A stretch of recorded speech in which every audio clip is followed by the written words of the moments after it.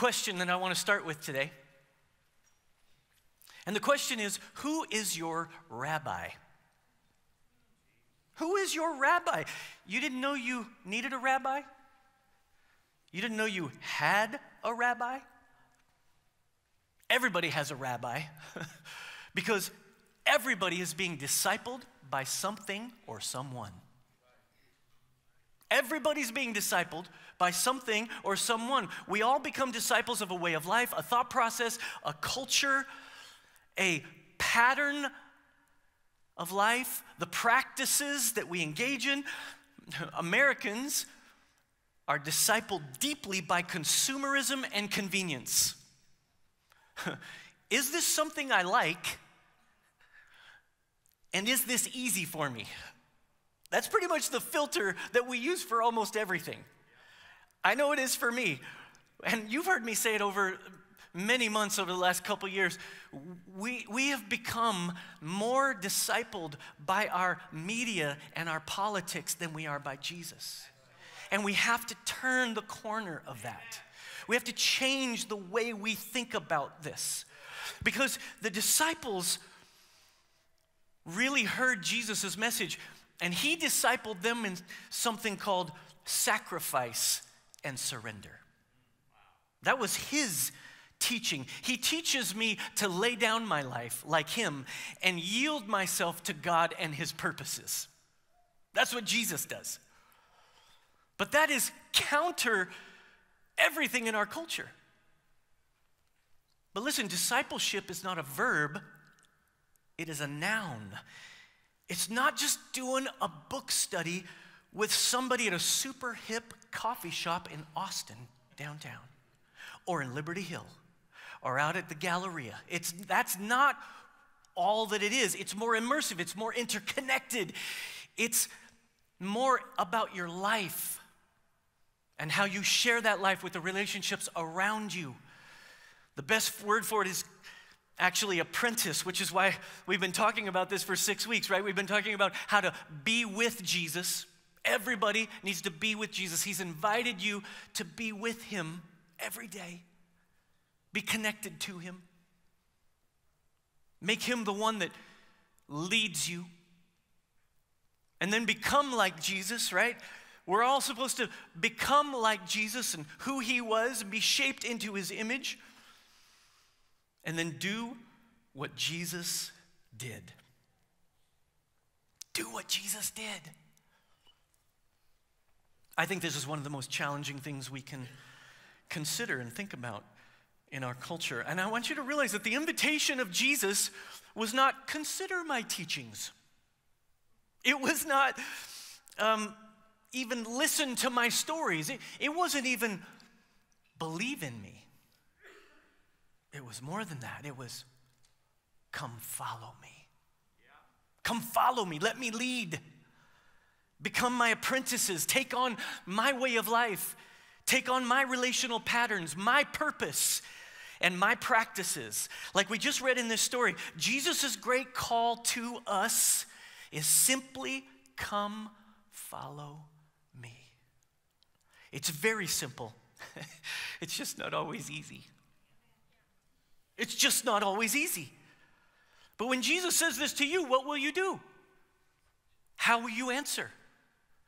Will you be conflicted like the young man we just read in the scriptures who was wealthy? Some people, they read that in America and they're like, oh, he's talking to wealthy people. Yeah, that's not me. Actually, if you take the whole planet and you put you in the matrix of the richest people on the planet, you're like in the top 1%, most of you in this room. He's talking to you and me. And this is what's so difficult. This man ran up to Jesus. He had the ultimate question, what must I do to have eternal life? And he kind of sounded like a teacher's pet, didn't he? Good teacher. Jesus says, well, you know the commandments. He named about 6 of them. And the guy says, what does he say? He says, all these I've kept since I was a child. Huh? No way. Really? There's only one who was perfect. He was talking to him. You got to bring your A game if you're going to talk to Jesus this way. Like this is all kinds of crazy stuff that's going on inside this gentleman who runs up to Jesus, makes a big show of it, falls on his knees, give me eternal life. Jesus' answer is not vague. It is not open-ended. It didn't really have anything to do with belief. Jesus begins to drill down on the man's heart and soul in a way that other people didn't. Just like us, each of us have a challenge that we face, a decision, because following means being willing to let Jesus identify the one thing that stands in the way. To let him identify the one thing that stands in the way. That one thing that we are unwilling to yield on. The one thing we're unwilling to let go of, that's the thing Jesus is going to ask for. You're right. And we got to get used to that. Because following, what it really means is surrendering everything. Say it with me. Surrendering everything. What? Surrendering everything. Luke 9:23 through 25 says, then he said to them all, this is Jesus, he says, whoever wants to be my disciple must deny themselves. Just good news here this morning, folks. Deny themselves and take up your cross daily and follow me. For whoever wants to save their life will lose it. But whoever loses their life for me will save it. This is the paradox of the gospel. And we're not in enough touch with it. It hasn't penetrated our hearts enough to do the one thing that Jesus has called us to do, which is make disciples. He says, verse 25, what good is it for someone to gain the whole world and yet lose or forfeit their very self? This is like a danger moment. Jesus is saying, hey, you got to be careful because you can get everything. You can have everything you want and be hollow and empty inside. Spiritually destitute, and you don't even realize it. Jesus' invitation, I want you to notice, was broad. It was like everybody, anyone who wants to be my disciple, anybody can be my disciple. But then the way to life is narrow. The invitation is broad, but the doorway is narrow. It's like anyone can come and follow him, but the way you follow him actually matters. Jesus always talked about the way. It's a countercultural lifestyle. It's not the American lifestyle. It's not even the Christian lifestyle that you think you're familiar with. John Mark Comer, author of The Ruthless Elimination of Hurry, he famously said, if you want the life of Jesus, you must take on the lifestyle of Jesus. Whoa. Whoa, what does that mean? Listen, I find that the hardest thing about this for all of us is we like to be in charge. I'll give it another word. I think most of us, me included, like control. Yeah. Control. Control makes me feel good. I mean, the funny thing is control is an illusion. It's not. You don't have control. Look at the last 2.5 years. You don't have any control. But the sense of control that we like to engage in, where we're in charge and we make stuff happen, we make things manifest in our life, we are controlling all the circumstances, this is very ungodly. It's very ungodly. I don't even like the word control because I don't think, like even people who say God is in control, I think it's better to say God's in charge. I don't get bent out of shape, by the way. If you say God's in control, I'm not going to like, hey, no, that's not what, I'm not going to say that. God is in charge for sure. But look around. Is he controlling all the stuff? Man, there's a lot of bad things going on around us. People need Jesus. God's not into control, he's into relationship. Did you know that you and I are called to self-control? That's actually a fruit of the Holy Spirit. Galatians 5, you could look it up. The fruit of the Spirit is love, joy, peace, patience, kindness, gentleness, faithfulness, maybe one more, and self-control. And self-control. The only thing that Jesus gives you the power to do is control what's in here. The decision-making ability. But even that has to be redeemed by the Holy Spirit. Right? That's the fruit of the Holy Spirit. You don't have to react to everything with anger, which is just a form of being frustrated because you don't have control. You don't have to have these responses that are uncontrollable in your life. No, you can have, by the Holy Spirit, a controlled response to anything that happens in your life. In fact, the more you express self-control for what's happening in here, the more other people see the light of Jesus in you. Because they want to know how you made it through that tough time so well. So this idea of control, I think, is something that we all deal with, including me. I know that when I planted this church, it was a lot about my control. I was sent here. 50 people came with us from Colorado, and we started in, and I was doing the best I could. But what I realized looking back, see, I didn't know it then, but as I look back, Jesus was using me and being involved in our little startup church, even though I was full of control. It's hard to relinquish control of stuff that you have strong opinions about, isn't it? Trying to control people, that's the worst kind of religion there is. We don't even realize we're falling into it sometimes. Control doesn't work for religion. It doesn't actually work for politics. It doesn't work for relationships. It doesn't work for anything except for self-control. So what Jesus is saying to this young man, he knows that every human is enslaved by their own desires, by their own foolishness, and by our own sinfulness. He knows every person, and so he comes to the planet and he says, the secret to life is not controlling everything. Oh, bummer, because I like the illusion of control. I like to try to control things around me. The secret to life is not controlling everything around you. It's actually surrendering to someone greater than you. It's surrendering to someone greater than you.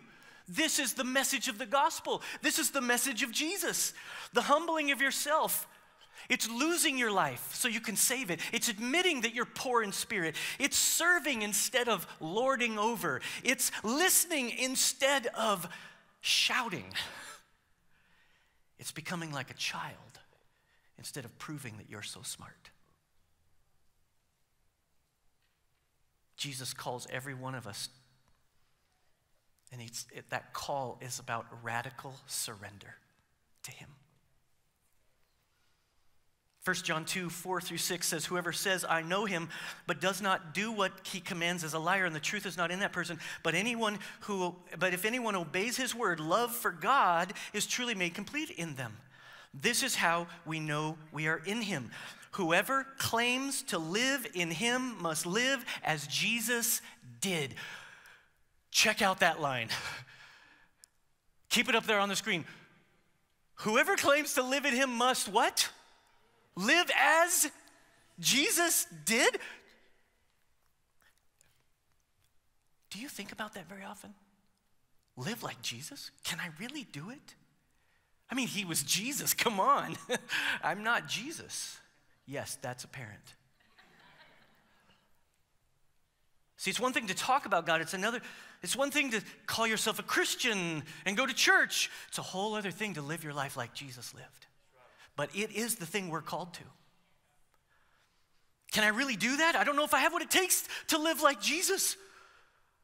It sounds too hard, too difficult, too out of reach for me.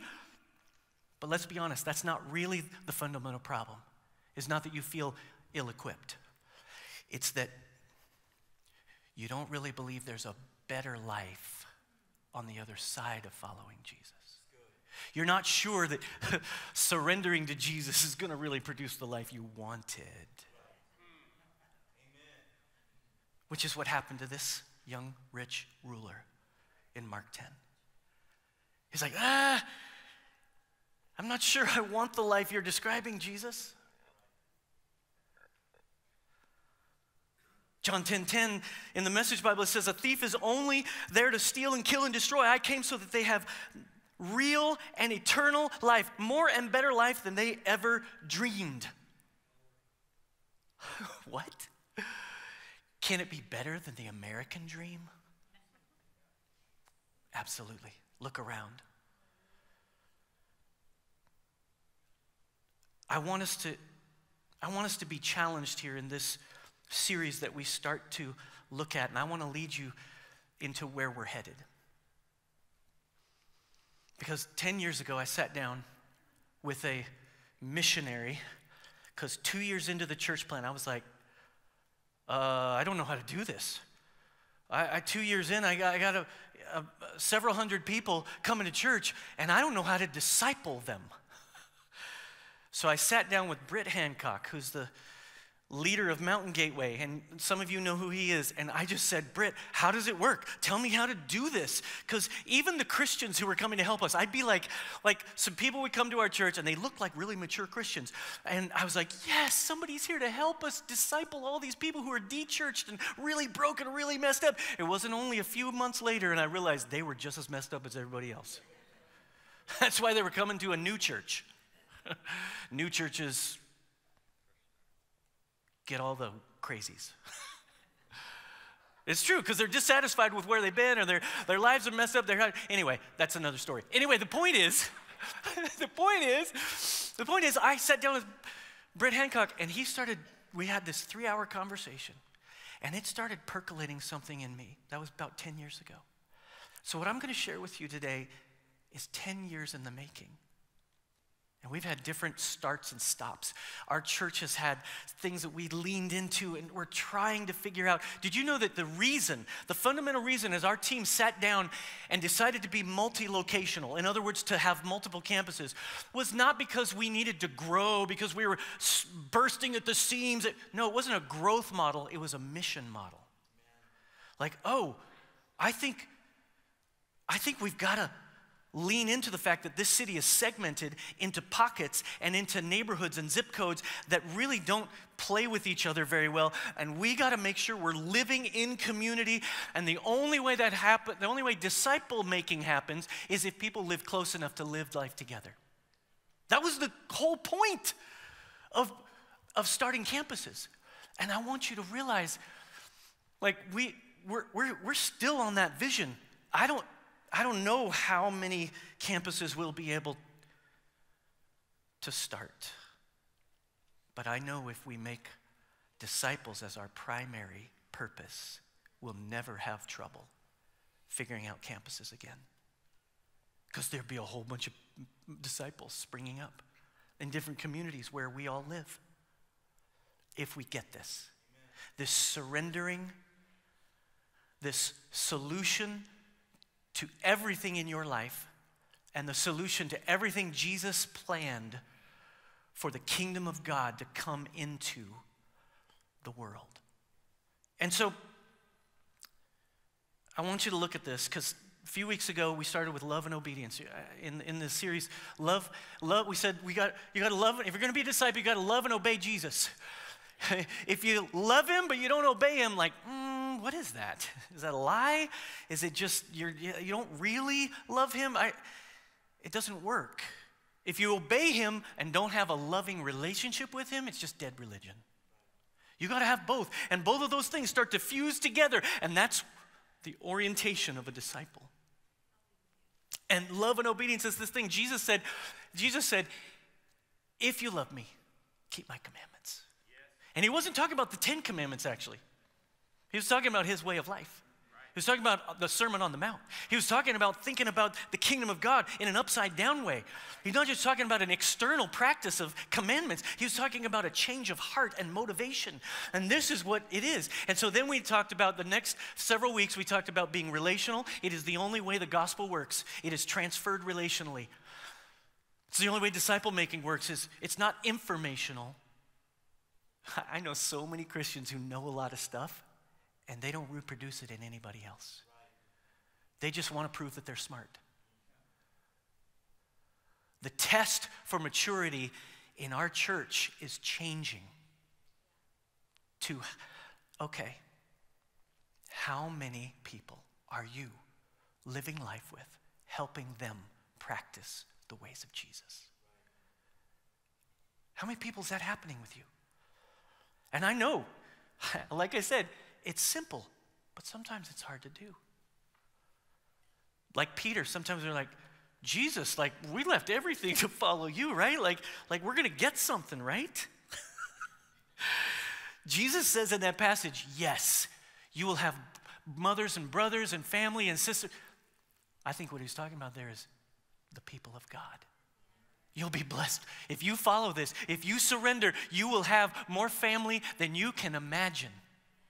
And for those of you that have broken families, the restoration of the church of the church family, the family of God, the kingdom of God family that you begin to function and thrive in, that's a promise. But it comes through the doorway of surrender. And so we talked about being relational. We talked about being intentional. Like you don't accidentally become a disciple one day. There's things that we have to practice, that we have to do, that we have to talk about with each other. And we're doing this all semester long in all our small groups. We're talking about the intentional practices that we're doing. And then we talked about being cyclical. That's what that word says. It looks upside down, but that's on purpose because it's an upside down kingdom. The whole thing's upside down. You'll see it in a second. It's everything about discipleship and spiritual formation and growth is seasonal and cyclical. If we don't understand that, we believe the lie of the enemy. Hey, you'll never escape it. You've been dealing with this problem for years. It'll never happen, and then you just give up. That's a lie. Jesus is working in a seasonal way, and if you find yourself coming back around to something in your life, believe that Jesus is working down deeper. That's what's happening. Then you got spiritual. Listen, we're not making disciples of ourselves. We're making disciples of Jesus. And that's a Holy Spirit process. The Holy Spirit is forming people as we do intentional things and become relationally driven and understand that there are seasons and cycles that we're in with other people, and everything isn't always awesome all the time. Sometimes it's really hard and really difficult. But there's this new season coming. And that is faith in what God is doing over the long haul, and that's a Holy Spirit. That's a spiritual process. And I love what Jesus said here in this little passage. Are you guys still with me? Is everybody still with me? I love what Jesus says in this passage. What he says is, with me, all of this is possible. Without me, it doesn't work. And so we have to lean in to the apprenticeship to Jesus to really get it. And here's where we're going over the next several weeks. Next week, we're going to start talking about vulnerability. Because vulnerability is what you have to let Jesus work. You have to become vulnerable to his words. You have to become vulnerable to his life. You have to really, and you know what the real challenge with vulnerability is? It's you're scared you're going to get hurt. Or you're scared you're going to lose something. The young man in Mark 10, he wasn't willing to become vulnerable with Jesus. He looked like he was trying to be vulnerable, falling on his knees. Good teacher, what must I do? Blah, blah, blah, blah. All these I have kept since I was a boy. What? That's not vulnerable. That's performance. You can't become a disciple or a disciple maker without being vulnerable to somebody else. We're going to talk about that next week. And then we're going to come into one of the most important ideas that there is in the identity. You must know that you are loved by the Heavenly Father without limits. The love is without limits, and you are his child, and you need to see the world through his perspective. That who you are and who he's made you to be is a person of power and authority and love. But that only happens when you surrender to Jesus. I love what Tim Keller says. Tim Keller says, Christianity is the only religion where your identity is received and not achieved. That was better than you're saying amen, but it's okay. It's all right. Identity, and then there's something called devotion. Here's the question. We all have, as a disciple, we have to decide what we're devoted to, what we're going to be loyal to, what we're going to be consistent with. You heard me talk about the daily Bible reading. I've just decided I'm going to get the Bible in me every day. It's just one of my ways of devotion towards the Lord. But listen, the thing that tests your devotion most is your time, what you do with your time, what you do with your money, and what you talk about most. There's a lot of guys that follow Jesus, but what they talk about most is fantasy football. The next is surrender. It's at the bottom of the circle. Look how upside down it is. It doesn't seem right. It's an upside down kingdom Jesus is talking about. It's the upside down nature of God's kingdom. When you surrender, that creates something that God does to lift you up. When you surrender, there's something supernatural, something that comes into your life that changes the way you think about the world. We find Jesus at the end of his life, draped over a rock in the Garden of Gethsemane, and what is he doing? He's asking his Father. He says, Father, you can do anything. Let this cup pass from me. He doesn't want to go to the cross. Oh. Listen, if Jesus gets to the end of his life and he still has to surrender one more time, don't think you're going to get to the end of your life without surrendering. He shows us the way. He surrendered to the cross. And this is what nobody wants to surrender to. I don't want to suffer to this. I don't want to suffer. I don't want to surrender to the suffering. But what comes out of the suffering? Resurrection, life, and power. You can't have the resurrection unless there's a death. This is the way it all works. And then, so we're going to talk about surrender as a theme. And then we're going to talk about serving, because once you start following Jesus, he said the greatest in the kingdom of heaven, you know what they do? They serve. Those are the people that serve. And then we're going to get to habits, because sometimes you get to ceilings in your life as a disciple, and you got to look down and see what habits you've been making part of your life, and sometimes you have to make different habits. They're called spiritual disciplines. The habits are what cause you to grow in every season. The habits you do, the spiritual disciplines you do in faith are what makes you be able to make it through every season of your life. And then finally, influence. We're all called to influence. You don't have to lead a small group to be an influencer, okay? I think most of you can lead a small group, but that's not what makes you an influencer. You can influence other people for Jesus just by being attentive, just by being willing, by being open.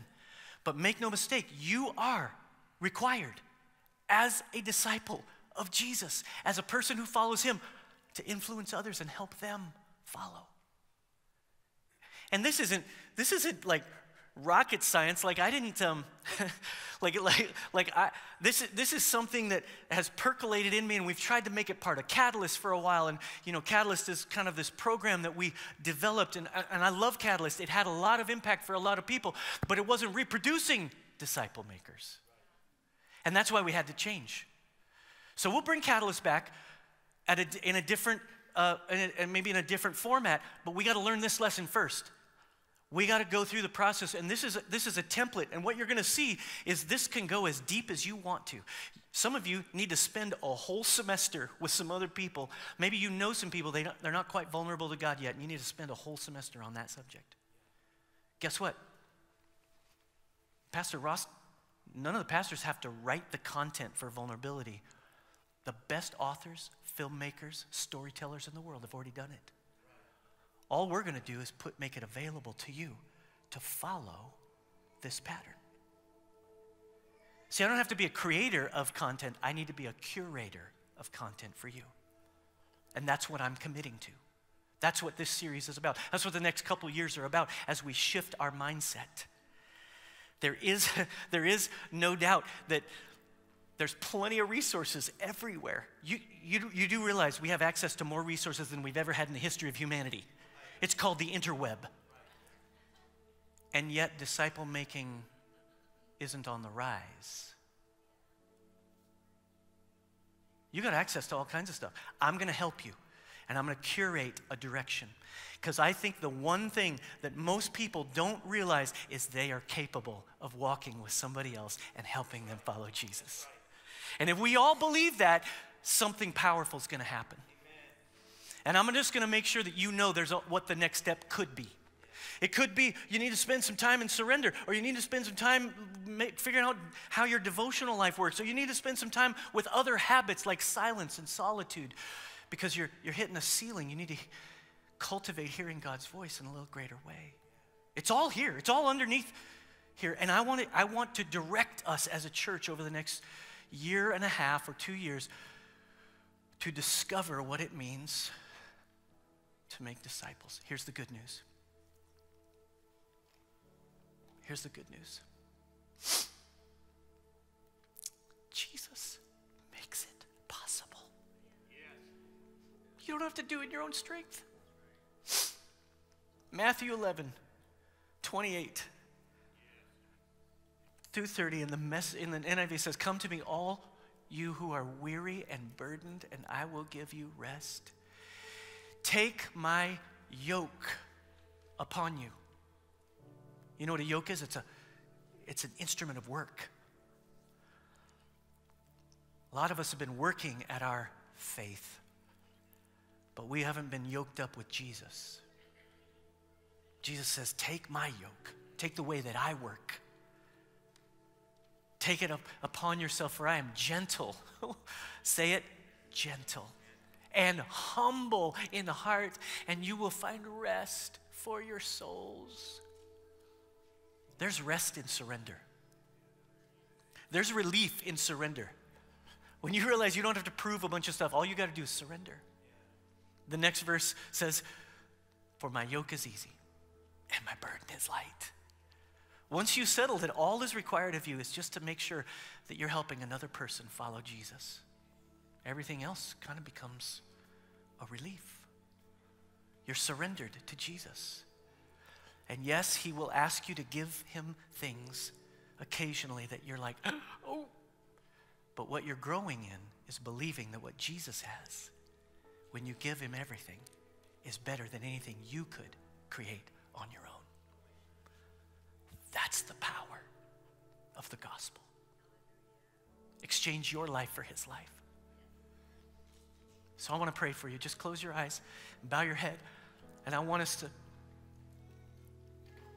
you to just where you are, just maybe you realize today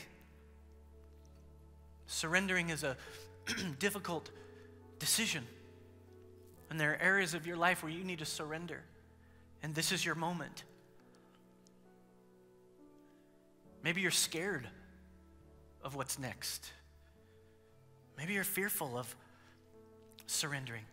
Would you let the Holy Spirit just comfort you and strengthen you? Would you let the Holy Spirit just counsel you and encourage you that you can surrender and be safe?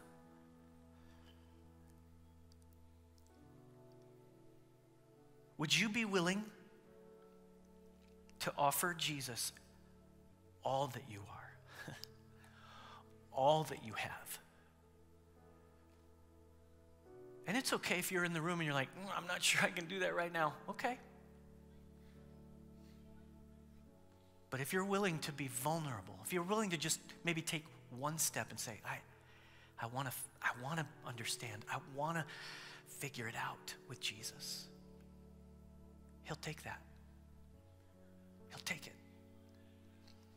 With man, this is impossible, but with God, all things are possible. So, Father, we just come to you right now and we make the decision today to surrender. We know that that has to be walked out practically in the next days and weeks and months and even years. But today, we choose surrender as a solution. We choose the way that Jesus chose of surrendering to his Father, of surrendering to what you called him to do. We choose the way of surrender in order to follow Jesus, in order to become disciples of Jesus. We ask for your help.